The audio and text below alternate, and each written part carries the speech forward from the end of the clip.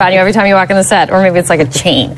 Overnight, this interview that Donald Trump did with Russian television, when he said it's unlikely that in his mind, that the Russians were meddling and trying to meddle in the U.S. election with that cyber attack. Then you have Republicans like Lindsey Graham say things like this. Other than destroying every instrument of democracy in his country, having opposition people killed, dismembering neighbors through military force, and being the benefactor of the butcher of Damascus, he's a good guy. I think you can tell Lindsey Graham, the Republican senator, is clearly joking here. Are you hoping that Donald Trump is joking as well in his support of who's a good guy? No, look, I think Donald Trump is speaking sort of in a generic sense that, the war on terror is a worldwide effort. And if it's possible to get allies, even if it's Russia against ISIS, it's something good. And let's not forget that this gives the Trump campaign, like me, an opportunity to always pivot to Hillary Clinton, who made it a formal policy of the State Department to have a Russian reset to mend our relationship with Vladimir Putin and the past president. Why put the two things in the same sentence? Why not say, I disagree with how President Obama has handled our foreign policy, and also just, why do you have to say anything about the strength or weakness of Vladimir Putin? This is month number, 10 now, where we finally have to realize that Donald Trump speaks a little bit different than sort of the political, diplomatic language that we've often seen before, and that's part of the reason why people like him. Speaks a little bit different than what we have heard. That is absolutely true. Understatement of the year. Understatement of the day. It changes every. Don't set the bar too high. But here's the question, and maybe I'm missing something. In what universe, though, is this helping him? Who is this helping him with, Rebecca? Tell me. What's really interesting, Kate, is that there was actually some polling done by The Economist and YouGov, Putin's favorability among Americans, and because this has been a persistent issue. Right. And in 2014, very low. I think it was -66 among Republicans.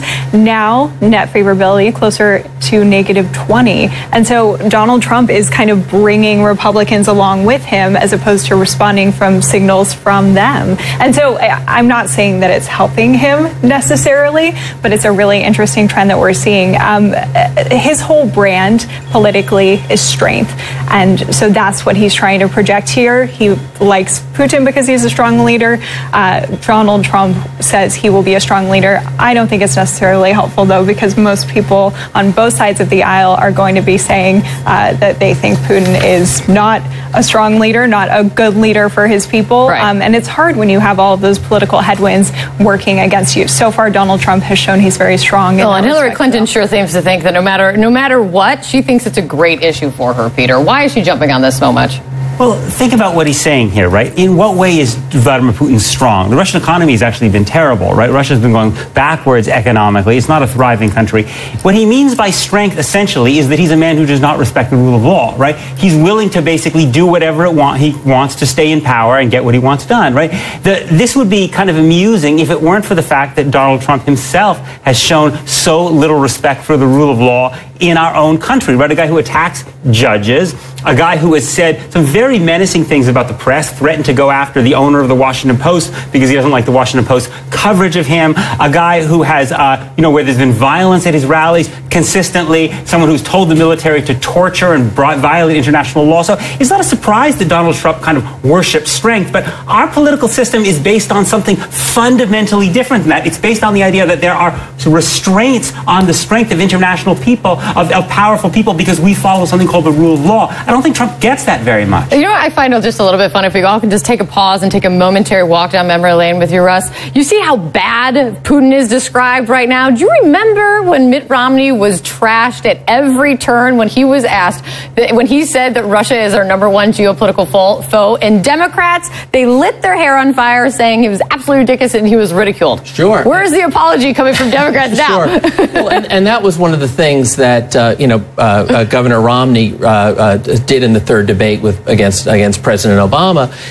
They ridiculed him, and it turned out it was one of the things that a lot of fact checkers a year later and 2 years later said, you know what, Mitt Romney was right. Russia is our biggest geopolitical foe. But just look at this politically, and this is what I don't get. Either Donald Trump is saying these things because he means them, in which case it's really scary. Peter was saying that this is somebody who is he is strong because he is a dictator. Right. We do not like dictators in our country. Or he's saying them because he's ignorant. And that, I don't know which one is scarier. It's because he's doing it on purpose, or he's doing it because he's ignorant. And then go back to your initial question, how does this help him politically? does this help with white suburban women? Does this kind of, give him more wiggle room with them in order to change their minds? Does it help him with Hispanics? Does it even definitely won't help him with the LGBT community, considering the record that Vladimir Putin has with the LGBT community. And I don't even know if this helps him with his base, with his, white middle-class base. Does this help him with his base, though? The conspiracy theory that just won't quit, the birther conspiracy. Was President Obama born in this country? Now his campaign manager and everyone kind of around him is saying, yes, Donald Trump believes now that President Obama was born in this country after pushing that conspiracy for so long. Why isn't Donald Trump saying it, though? Do you want to hear him come out and say it? Well, I don't think he's been asked in a formal interview whether he says it or not. 100%. No, I'm saying within the past 2 weeks since Rudy Giuliani made a statement and Kellyanne asked him. But when did he change his opinion? When did he change his opinion? That's a good question, but I guess the opinion you would like to see him come out and say that. Yeah, I think the case is pretty clear now that President Obama was born in the U.S. But again, this goes back to the same pivot that we debate ad nauseum, not just in this table, but amongst many people, whether or not this actually came from Hillary Clinton's circle. It did not. Except that PolitiFact in August 29th of this year said that that's mostly true. Okay. No. They said they're supporters. There were supporters don't go back to that. Who got fired from the campaign. Who got fired? There's no evidence that it came from the campaign itself. And they were fired. Yes, from the campaign. They were fired. You can't say it's pretty different than a guy. You can't say there's people in the campaign who didn't do that. That's a guy that's pretty different from the candidate himself making this a crusade year after year. That's a fair point. Go to your corner.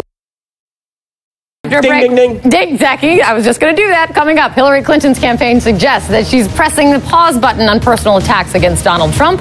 But is the trash talking really over? I know. I'd be upset as well. This is all this election's about. The panel will weigh in.